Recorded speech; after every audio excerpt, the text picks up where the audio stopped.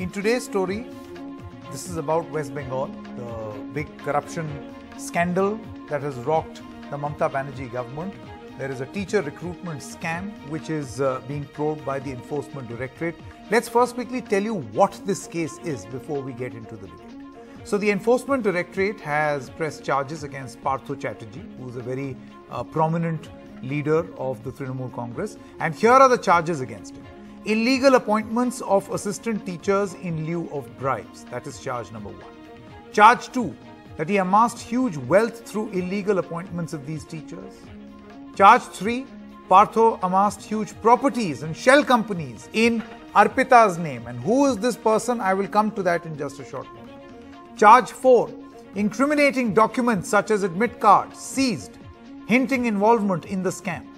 Charge 5, proceeds of crime worth 20 crore rupees recovered at Arpita's residence. Now, she's not a Trinamool Congress leader. Charge 6, probe reveals regular contact between Arpita and Partha. Charge 7, Partha Chatterjee remained uncooperative and concealed facts. Now, in this Bengal recruitment scam, what is this Arpita angle? So, Arpita Mukherjee was Partha Chatterjee's aide since 2018.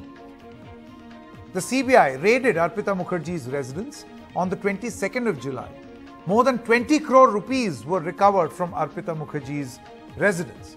Several documents and 20 mobile phones were recovered. Partha and Arpita have been arrested on the 23rd of July. Partha remanded to 1-day ED custody and Arpita for 2 days. And then he allegedly called Mamata thrice. Mamata allegedly ignored the minister's calls, and then later she said that, the TMC has started saying that this is perhaps a classic case where the central government agencies are working on an overdrive. Now, it's very important for us to know, let's see if we can pull out those graphics on who exactly is Arpita Mukherjee. It's very important for us to know who exactly she is. So, Arpita Mukherjee is actually an actor. She's an actor who has acted in Bengali movies, in Odia movies. She belongs to Belghoria area of Kolkata. She is started her modelling career in Kolkata when she was not very old. Worked in 6 Odia films where she received great success. Did some minor roles in several Bengali movies also. And then for the past few years has been affiliated. She's distanced herself from movies since 2014. And she is seen at TMC events. She's been arrested for TMC, she's a arrested TMC minister's aide. She was part of various puja pandals also. Partha Chatterjee's aide since 2018.